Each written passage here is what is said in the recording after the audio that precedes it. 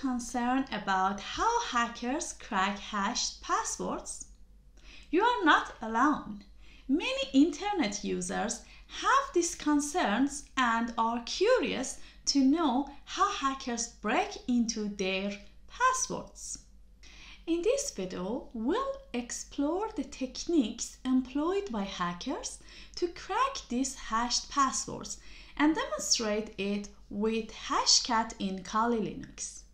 Watch till the end to learn how you could use this knowledge in protecting your passwords or others. Before we begin, it is important to emphasize hacking is illegal, and this video is for educational purpose to help you understand the technique used by hackers to protect yourself and others. Before delve into the cracking hash passwords, let's quickly understand what hashing is. Hashing is a process that converts plain text passwords into a fixed length strings of characters using a mathematical algorithm. The hashing methods used for protecting information from unauthorized change, as it is not reversible. This ensures that even if a hacker gains access to the hashed passwords, they can't easily obtain the original password. For example, in Linux machine, your passwords are stored in etc shadow. As you see, passwords are not stored in plain text. The same happens in most online services. So, how do hackers crack passwords? Can they log into your account with the hash passwords? The answer is no. Every service takes a plain text passwords and uses their hash algorithm to calculate the hash value. Then compare it with the one stored in their database. If matched, you are granted access. So, what do hackers do? They use some techniques to overcome this issue and get a password in plain text. We demonstrate brute force attack and dictionary attack techniques in our previous video. Watch it to learn techniques with practical examples.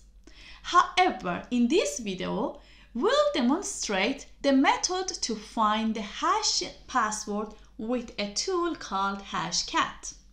Hashcat is an open source advanced password recovery tool compatible with Linux, macOS, and Windows. It came with Kali Linux as a default tool. If you don't have it in your machine, you can download and install it on your respective operating system from hashcat.net. Enough with theory. Let's get our hands dirty. On terminal, type hashcat -help. Now scroll up. In usage, it explains what information should be passed in the command line. For example, you can specify the hash algorithm type after -m, and after -a, you can define the attack mode. Let's scroll down and see the options for hash mode. For example, MD5 is number 0, SHA-256 is 1400. In attack mode, there is a related number for each attack mode. We use a straight in our example today. At the end of the help output, there are some basic examples for using Hashcat.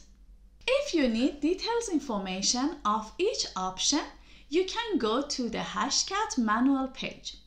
We skip it here as it is not in our scope for this video. To showcase it for you, I create a wordlist.txt and added some passwords on it. I also created hash.txt file where I added some hashes. Now let's run the command sudo hashcat -a 0. I selected attack mode straight -m 0. I used MD5 as it is easy to reverse and doesn't take long calculation time.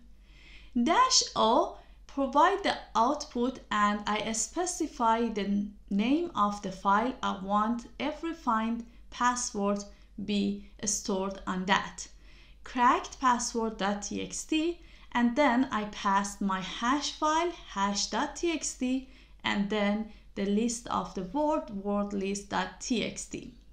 What will happen by this command is Hashcat calculates the hash for each item in word list and compare it with the hash value in a file hash.txt. The match will be saved in crackedpassword.txt file. You can run it for any other hash algorithm. The process is the same, but the computational, it depends on which algorithm you are using. If you found this video helpful, be sure to give it a thumbs up and share it with your friends. Also, don't forget to subscribe to our channel for more informative content on cybersecurity. Until next time, stay secure, stay protected.